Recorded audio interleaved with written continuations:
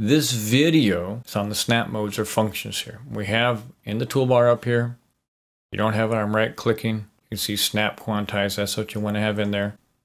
Basically, this is the on off button, if you will. Now you get a lot of information that goes on here. You have different types, how you want to snap once you have something set up. You've got some sub information here, bars, beats, and if you use quantize, this menu comes into effect.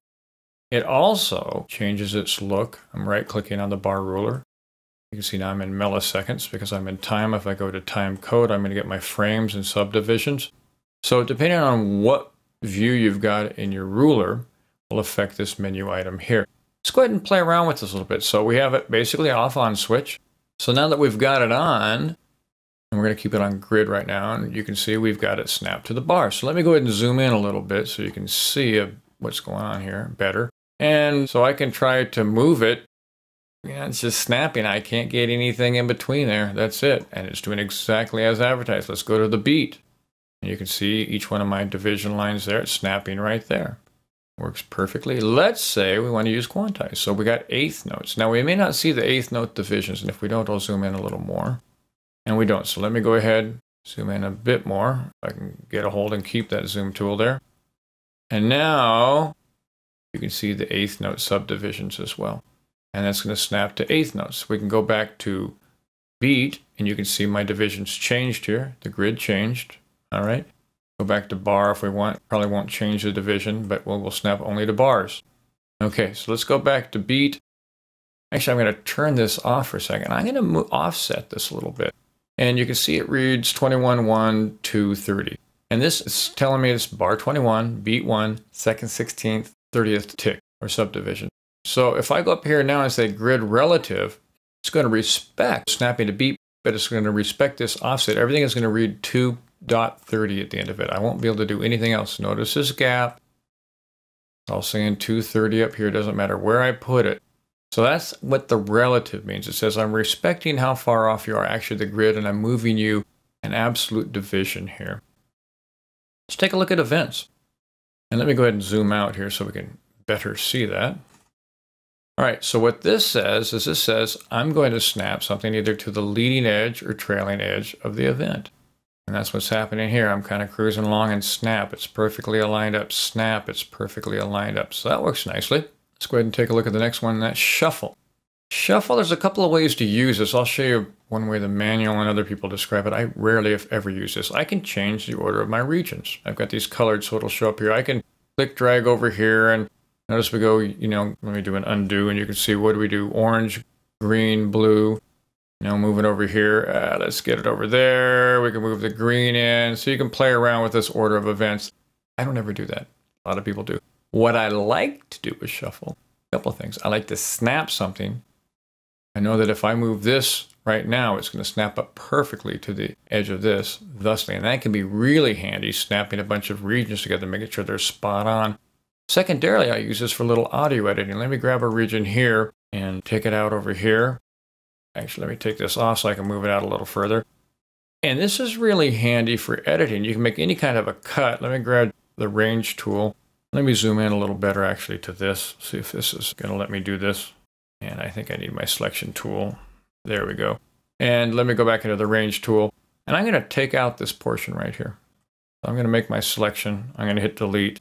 And you're going to see this snap from this point to this point. So it's, in video editing, they call it a ripple cut, basically.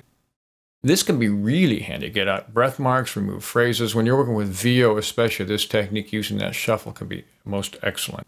All right, let me go ahead and get out of my zoom and see what we've got next here. So we got the almighty magnetic cursor. What does that mean?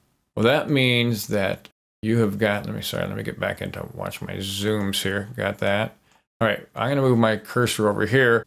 And I can snap as I'm cruising along. An event wants to snap to the cursor point. It could be the trailing edge of the event or the leading edge of the event. And that's the power of the magnetic cursor. Now, you've got some other things here, but they're just combinations of what we've reviewed.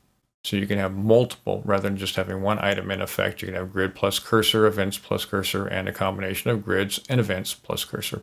So however you like to work, I want to talk about one other thing, and this is a little bit advanced, but kind of neat. So let me go down And I'm going to select this audio region down here, and I want to show you its start time. Now, its start time is not on a beat. And I will say that going back up here into our grid relative can kind of take care of this problem. But this is a good way to work on this. I like working on this. So I'm going to snap this to grid right now. My point being, well, let's listen so we can get my point. First of all, let's listen to the region. You're going to hear a little tremolo, some guitar, and it has an anticipation before the downbeat, which we'll hear when we hear the music. Let's just listen to the region by itself.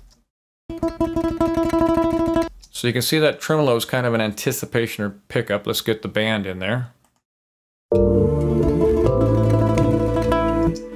So again, the tremolo is an anticipation, and that can be good or bad. But if right now, if I have this on beat and I move this out here somewhere, it's going to snap to a beat. It has nothing to do if I want to cut and paste this further in time. I'm going to be out of time. So I'm going to undo that. Now, again, grid relative, we'll go up here, right? Could take care of that. It'll maintain that offset all the time. But another way to do this is I know the downbeat is bar 11. I'm going to go ahead and go down here, double click, type in 11, and I'm going to go up to audio. And I'm going to go into snap point to cursor. And basically all events have a snap point. By default, they're created at the leading edge. And we have just moved this one to the cursor location. And you can also view this if you're in the sample editor. And here, by the way, if I do an undo, let's see if it'll move it back. Yes, it does. Okay, so here's the original snap point. And I'm going to do a redo and show you where I've snapped it to. So this is truly the downbeat. This is bar 11. So let me hit return and get out of this. So now, whenever I choose to move this around, it doesn't matter where I go, the snap point is lining up to the bar lines to my grid rather than the leading edge of the region. And this can be very handy, absolutely very handy. Okay, that covers all the tips and tricks I can show you on Snap. So hope you got something you can take with you on this. Thanks for watching. We'll catch you on the next one.